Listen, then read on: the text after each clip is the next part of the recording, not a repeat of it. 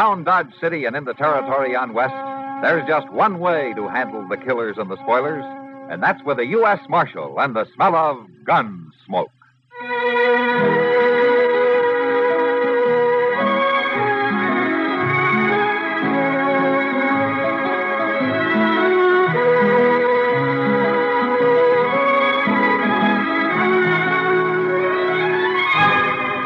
Gunsmoke, starring William Conrad. The story of the violence that moved west with young America. And the story of a man who moved with it. I'm that man. Matt Dillon, United States Marshal. The first man they look for and the last they want to meet. It's a chancy job, and it makes a man watchful. And a little lonely.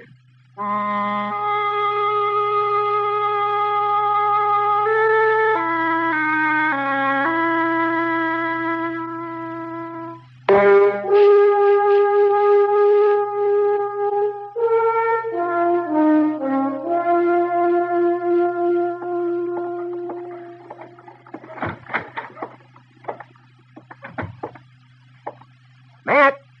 Oh, Matt, where are you? Is that you, Doc? Sit down. I'll be right in. Thank you.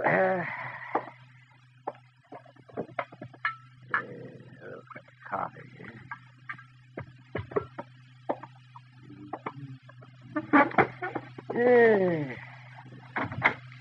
How are you, Doc?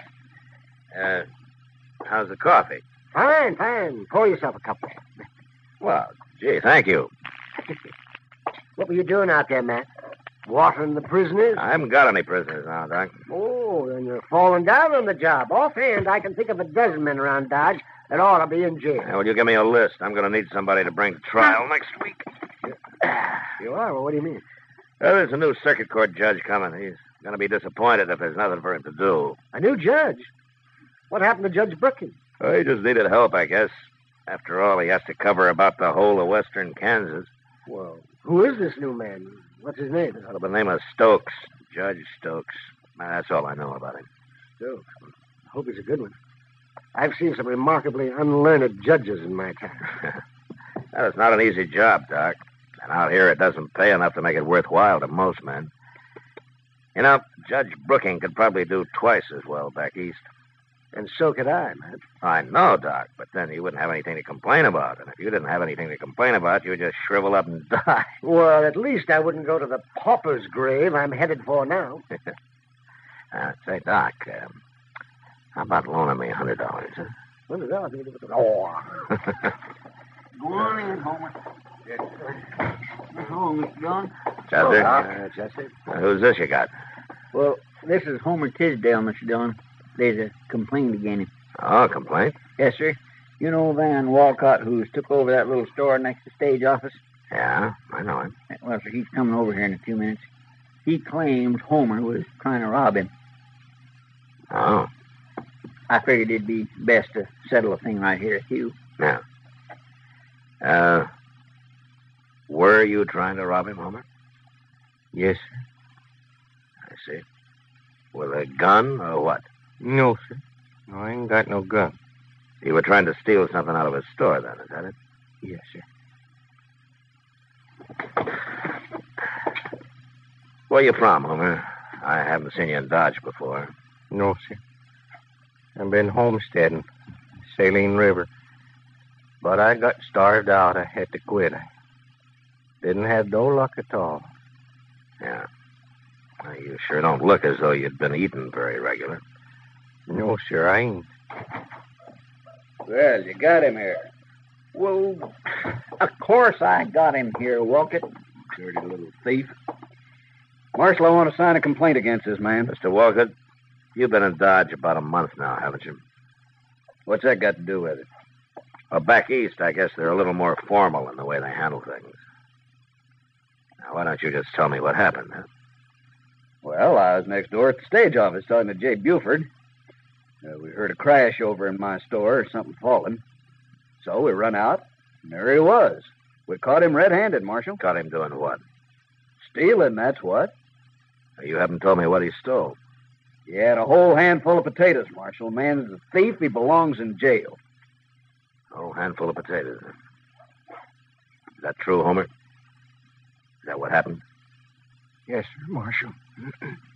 Yes, sir, it's true. I was hungry, and I seen the potatoes. I thought he wouldn't miss a couple. I could pay him back later. Man who steals belongs in jail. Look, Walcott, he shouldn't have done it. I admit that, but... Then throw him in jail. But I can't do that.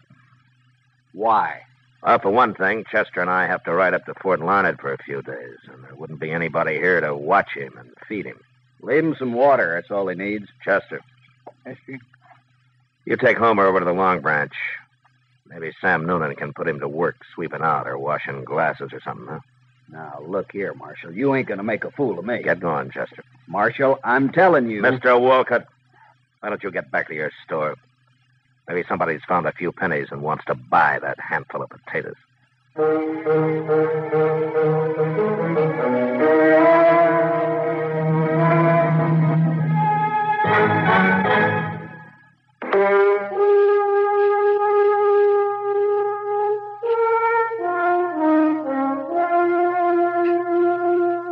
Doc was right.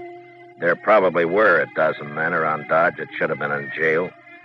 But if the law was going to start locking up men like Homer Tisdale, I figured they wouldn't need me to handle the job. At least that's what I thought on the way to Fort Larned. It was 4 days later when we got back, and I found out different. We were riding up Front Street past the stage office when Jay Buford, the stage company manager, and Van Walcott spotted us and started yelling. I had Chester take my horse while I got down and went over to see what they wanted. Oh, you come back just in time, Marshal. Done what I said, it wouldn't have happened. I was just telling Walcott. If you didn't get back today, we'd have to do something ourselves. What's the trouble, Buford? Murder. Murder and robbery, Marshal. Right there in the stage office. Charlie Reynolds is dead and $10,000 is gone. Happened this morning. Hold up. It was about 8 o'clock, Marshal. And I'd just opened up my store and gone into the stage office to say good morning to Jay. He was standing there talking to Charlie Reynolds, and, well, I no sooner got inside than the voice out back yelled at us to throw up our hands. And we did, too. And then this gunman come forward wearing a mask. He knew right where the money was, too. I had it in the treasure box waiting for the stage to go north, Marshal. And this gunman opened it up. It was all bills. And he scooped them out into his pocket. And then he stood there, Marshal, and he told us not to try to follow him. And then before we could even move, he pulled the trigger on poor old Charlie Reynolds and killed him. Just like that. No reason at all. You didn't follow him. He got away. What? Now, who's going to follow a killer like that? We ain't crazy. Any idea who it was? You bet we do. Who? That mask. That didn't hide nothing. Well, who was it? Homer Tisdale. What? Just as plain as day, even if he hadn't spoke. Homer ain't so meek as he looks, Marshal. He's a killer, that's what he is. All that other's just pretending. You should have put him in jail first off. Any idea where he is? He must be halfway to Texas by now. But you better find him, Marshal. Yeah.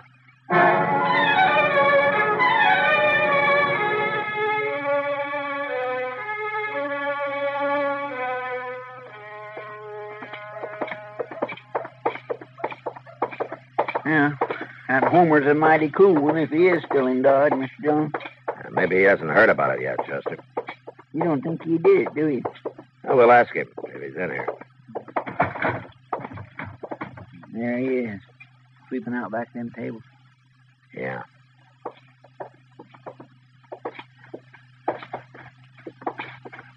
Oh, Marshal, Chester. Oh, Homer? This fella's looking for a drink. It ain't 10 o'clock yet. Homer. Hmm? How long have you been here? Oh, come into work about 8:30, Marshal. Why? Where were you before that? Out back. Sam leaves me asleep in that shed he's got out there. Homer, can you prove that you were out there at 8 o'clock this morning? Prove it? Did anybody see you? Well, no. No, nobody ever come out there. Why, Marshal? Well, the stage office was robbed this morning, and a man was shot and killed. No. Jay Buford and Van Walcott witnessed it. Yeah. They say you did it. Me? They're willing to swear to it. Well, I didn't rob them. I didn't kill nobody. I wouldn't do nothing like that, Marshal. You don't believe him, do you? Doesn't matter what I believe, Homer. There are 2 witnesses. You haven't even got an alibi. Well, I was right out back there, Marshal. I was eating a little bread and some bacon that a fellow Will you gave promise me something, Homer? Well, sure, Marshal. What? You promise me that you won't leave Dodge. I'm in bad trouble, ain't I? Yeah. Well, I won't run. I promise. 3 days later, Judge Stokes' circuit brought him to Dodge. I went over and talked to him about Homer Tisdale. And it was like talking into a rain barrel, or rather a whiskey barrel. The judge seemed to have more interest in corn liquor than in the law. And all I could get out of him was that a jury would have to decide the case. So the following Monday morning, court was opened in an old dance hall across the railroad tracks. A jury was sworn in, and Judge Stokes took over. First, he put Van Walcott on the stand, and then Jay Buford. Chester and I sat with Homer and watched. Marshal, something I don't understand. What, Homer? Well, that judge, he'd been talking to Walcott about me. Now he's going to talk to Buford. Is he going to ask me anything? Well, sure, Homer. He'll put you on the stand, but you'll have your lawyer to help you. What? Look, that man's sitting right over there. Oh? He's the lawyer that the judge appointed to defend you. Oh. Well, how can he help me? He ain't talk to me. He won't know what to say. Oh, he will talk to you, Homer. I guess there's no hurry. Mr. Dillon, I never seen that lawyer before. Did you? No, he's a stranger to me, Chester, but Judge Stokes seems to know him. Swear, I don't understand why they ain't no persecutor. Prosecutor, Chester. All right. But I asked the judge about that, and he said that there's no need for one. Guess he knows what he's doing. Yeah. Tell the truth, the whole truth, and nothing but the truth, so help you God. I do. Now, Mr. Buford, we've heard the testimony in detail from Mr. Wolcott. So to speed things up a little, I'll just ask you a few questions. Yes, sir. You were at the stage office when the holdup took place, right? That's right, Your Honor. You saw everything Mr. Wolcott saw, that right? Yes, sir. The bandit came in, took $10,000 in bills out of the box, then shot and killed, what's his name? Charlie Reynolds, Your Honor. Charlie Reynolds. All right, Mr. Buford. Now, I want you to tell the gentlemen in the jury who that bandit was. It was Homer Tisdale, Your Honor. Homer Tisdale. How did you know it was him? Well, he had a mask on, but it didn't really hide nothing. It was him, all right. And besides, it was his voice, plain as day. Then you knew him before? Sure. The day we caught him robbing Wolcott's store. He's been a thief ever since he come to Dodge. Oh, now, look here. Your Honor. You're out of order, Marshal. But, Your Honor, he's giving the jury a wrong impression of this man. Now, believe me. You sit down, Marshal, or I'll hold you in contempt. Your Honor, don't you understand? All right. There. That's better. The jury's competent to judge the evidence, Marshal. All right, Mr. Buford, you may step down. Yes, sir. We'll now hear from the defense. Take over, Mr. Shipp. Oh, Marshal, he didn't talk to me, didn't ask me nothing. You said he would. Just wait a minute, Homer. We'll see what your defense says about it. May it please the court and the gentlemen of the jury, you've heard the evidence. I rest my case. What? Marshal? That ain't no defense. What does that mean, Marshal? He's sitting down already. Marshal. He can't do that. All right, silence. Silence in the court. Silence. The jury will retire to consider the evidence, and it'll return with its verdict in, say, a half hour. And it better be the right verdict, or I'll hold you all in contempt. Now, get to work.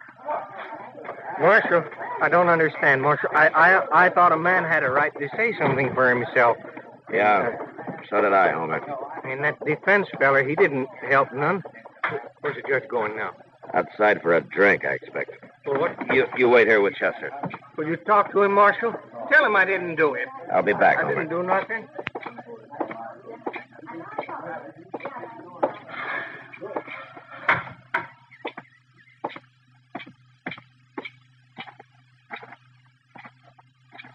Oh. Have a nip, Marshal? No, thank you, Judge. I always like to get the jury out. Gives a man time for a little refreshment.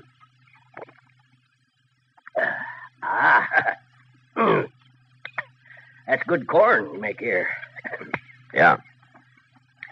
You know, Marshal, I'm a drinking man, but I've never been drunk in my life. Never once.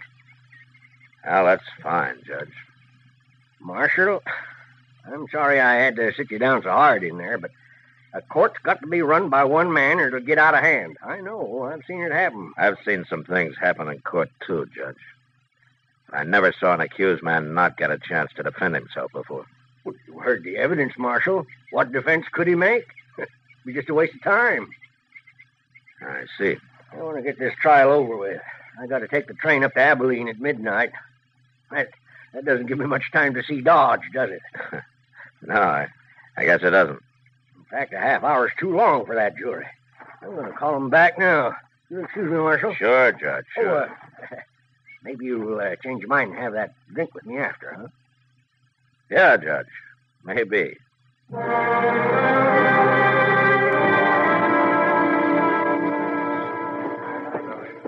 Well, he sure didn't give that jury much time, did he, Mr. Dillon? No, he didn't, Chester. Marshal, what do you think they'll say? They haven't much choice, Homer. Well, gentlemen, have you reached a verdict? We have, Your Honor. Let's hear it. We find the defendant, Homer Tisdale, guilty. Homer Tisdale? I ain't guilty, Marshal. Stand up. I didn't do nothing. Stand up, Homer. Go on. It ain't fair. Homer Tisdale, you've been found guilty. Where's the money? What did you do with that $10,000? I ain't got it, Judge. I didn't take it. Honest, I didn't Silence! take it. Since you won't tell us where you buried that money, I'm going to sentence you. For robbery, you get 20 years in prison. 20 years. But you'll never serve 'em, Homer Tisdale. You're a double-dyed monster, and your hands are steeped in human blood. Creatures of your like aren't fit to live. Away with you. And for murder, I sentence you to be hanged by the neck until you are dead. Court dismissed. Marshal, did you hear him? Did you hear what he said? I declare I never seen nothing like this. There might just as well not have been no trial at all. Take Homer to jail, Chester, and keep him there. Well, it ain't right, Mr. Dillon. It just ain't right at all. Do it, Chester. Yes, sir. Where are you going? I'm going to have a drink with Judge Stokes. What? Yeah. We're going to become real good friends.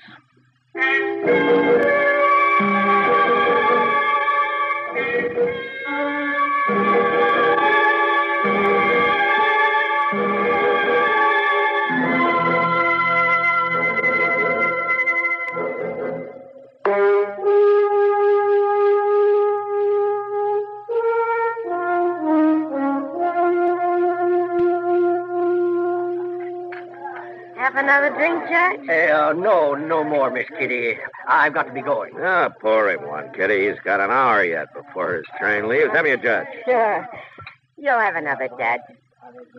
There you are. You can't sit around a whole hour without a drink. I told you, Aren't you enjoying yourself, Judge? Oh, it isn't that, Miss Kitty, but, I haven't been alone all day long. Well, it's been my pleasure, Judge. I don't often get a chance to be with a man like you. I know, but Sure. There must be things you have to do. I just don't feel right taking up all your time this way. Oh, don't worry about him, Judge. People don't get really serious about breaking the law around here until after midnight anyway. That's right, Judge. I'll tell you what I'll do. I'll put you on the train, and then I'll get to work. Huh? No, I don't want anybody to put me on the train. Well, it's less than an hour from now. Marshal, I insist I go alone. I'm going to leave now. Well, it doesn't take that long to get to the depot, Judge. I want to walk around first by myself. I like being alone sometimes. Well, everybody does. Oh, okay, Judge. Sure, I understand. You go on alone if you want. Well, I'm grateful to you, Marshal, for all you've done. Well, it was a pleasure meeting you, Miss Kitty. Well, goodbye, Judge. Look me up when you come back. Of course. Goodbye. Goodbye, Marshal. Goodbye, Judge. Goodbye. Let me know when he gets out the door, Kitty. I will. I don't know what this is all about, Matt, but I hope I did what you wanted. You were a big help. Got pretty tiresome till we came in here. There he goes. You better hurry if you're going to follow him. Yeah, I'm going to pick up Chester first. I think I know where the judge is going. I'll see you later, Kitty. Yeah, sure, Matt.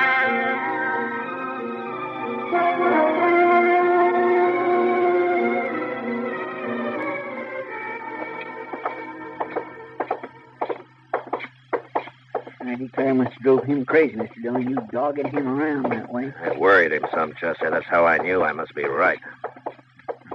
Here we are. We better watch through the side window there, and they'll see us. Yeah.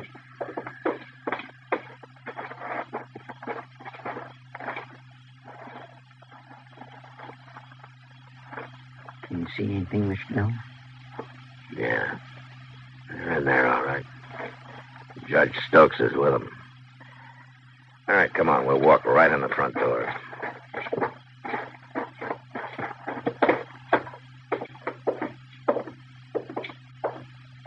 You get to one side when we go in, Chester. Yes, sir. Wait, Dillon, What are you doing here? I thought you wanted to be alone, Judge. shoot him. Shoot him, I tell you. He knows. Now, Buford, Walker, which one of you is going to shoot me? Now, one of you must have a gun somewhere. You shot Charlie Reynolds. No? Then get your hands up while we search you. I got a gun, Marshal. Here. I'll give it to Get his gun, Chester. It's still in his pocket. Tell me, Judge, how much money did they give you out of the $10,000? I don't know what you're talking about, Marshal, but I'll have you in court for this. Oh, I'll be in court with you and in front of Judge Brooking. You know, you overplayed your hand today, Judge Stokes. You and that bought defense lawyer, and I'll find him before the night's out. You wouldn't dare arrest a judge. Whoever heard of such a thing? Well, now, I guess maybe a judge is a pretty important man, isn't he? He certainly is. Yeah. Well, Well, I tell you, since you are the most important man here, I'm going to give you a cell by yourself. You can have Homer Tisdale's. He won't be needing it anymore.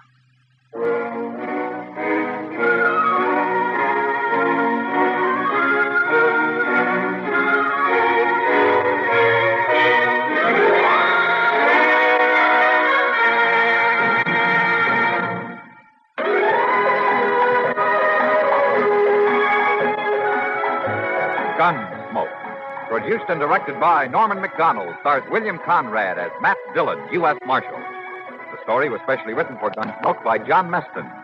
Featured in the cast were Lawrence Dobkin, Vic Perrin, Joseph Kearns, and Harry Bartell. Harley Bear is Chester, Howard McNear is Doc, and Georgia Ellis is Kitty. This is George Walsh inviting you to join us again next week for another story on Gunsmoke. Over the CBS Radio Network.